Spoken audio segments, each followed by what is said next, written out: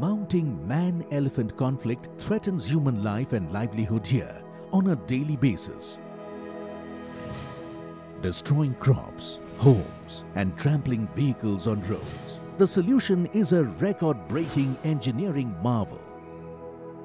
To help Uttarakhand's people and animals live together peacefully, the Ram Kumar contractor team takes on the job of building Asia's longest wildlife passage.